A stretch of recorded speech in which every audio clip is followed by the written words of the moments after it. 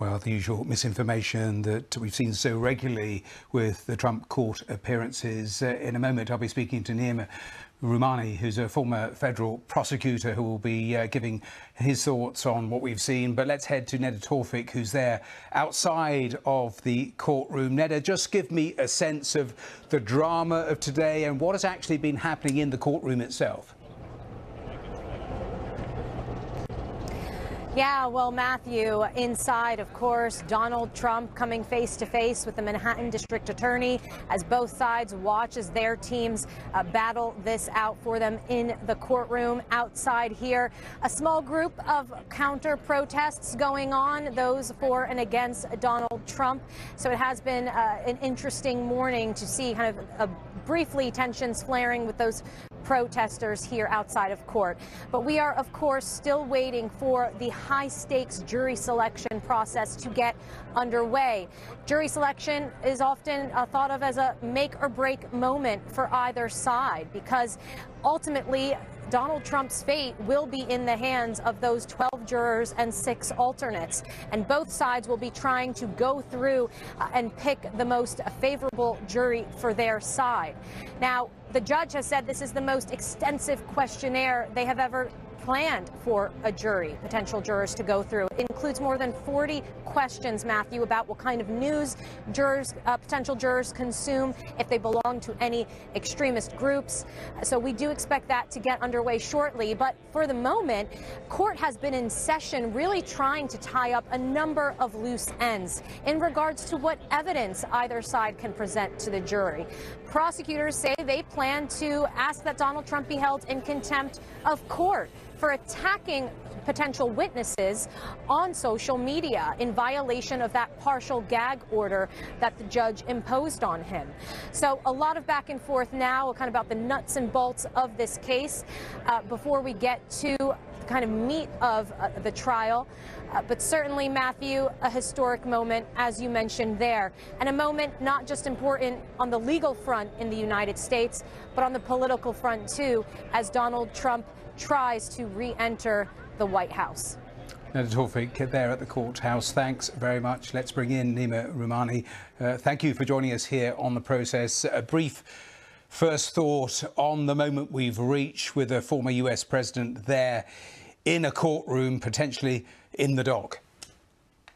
Well, this is a historic day in New York, and Neda talked about it. I mean, for the first time in American history, a former president is being prosecuted. And even though it's the least serious of the 4 criminal cases, District Attorney Alvin Bragg was the first to charge Donald Trump and really open the door for folks like Jack Smith and Fulton County District Attorney Fani Willis to follow suit. So it's going to be interesting to see what the result is in this case, because, of course, we know that this is just the beginning of Trump's criminal problems. Yes, 4 cases. What do you make of the strength or weakness of this one? Well, it's a strong case with respect to the misdemeanor charges, because I believe the jury will find that Trump did falsify those business records, that he did pay Stormy Daniels, and that he unlawfully reimbursed Michael Cohen and categorized it as a legal expense. The question, though, is under New York law, was it in furtherance of or to cover up another crime? So you see the district attorney's office, they're talking about maybe campaign finance violations or tax evasion. A little bit of a convoluted legal argument, because if Trump is able to prove that the payment didn't happen or he didn't have the affair, or that he just made the payment to protect his family and save them from embarrassment, that's just a misdemeanor and a slap on the wrist under New York law. We are going to watch and see what transpires, but of course it is unlikely to have any impact on Trump's base. But is it a different story when it comes to those perhaps in the middle, the undecided, the independents? Because potentially here you could have a convicted felon standing to be your next president. I think it will turn off some undecided voters if Trump is indeed convicted. And you're right. There's a certain percentage of the American people that will never believe that Trump has done anything unlawful, that believe that he's being treated unfairly, railroaded by our criminal justice system. But if he is indeed convicted, and if he gets on the stand and he perjures himself, and I fully expect him to testify in this case, even though he doesn't have to, legally, politically, I think he does. I think that's something that in swing states and certain voters could cost him the election if he loses here. Now, as we introduce you, you're a former prosecutor. We don't know if Donald Trump is going to take to the stand, but if he did, what would your strategy be? Would you be trying to goad him? Would you be trying to get him to incriminate himself? How would you actually face a potential like that of cross-examining a former president? We talked about a historic moment that this trial is, and Trump taking the stand and being subject to that cross-examination will be fireworks. I personally would have gone after him very aggressively. I do think he's going to take the stand because he took the stand in the civil fraud case there in New York. And obviously a different case, different audience. It was a bench trial, not a jury trial. But here, he's going to take the stand and explain away why he would make this payment to Stormy Daniels. He'll have to say that he never had the affair and that he made the payment just to keep her quiet to try to win the election. But again, we're talking about a former porn star.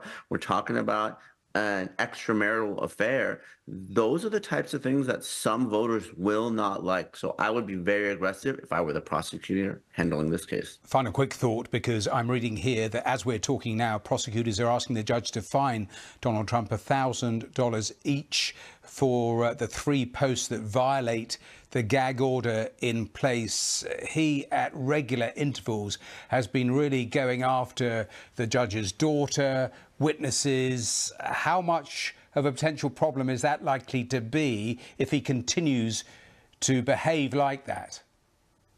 The gag order is a huge problem because the orders aren't being enforced. Even in the New York civil fraud case, when the judge imposed fines of $5,000 and $10,000, that's nothing for someone like Donald Trump. So for prosecutors to be asking Trump to be sanctioned $1,000, that's not going to do anything.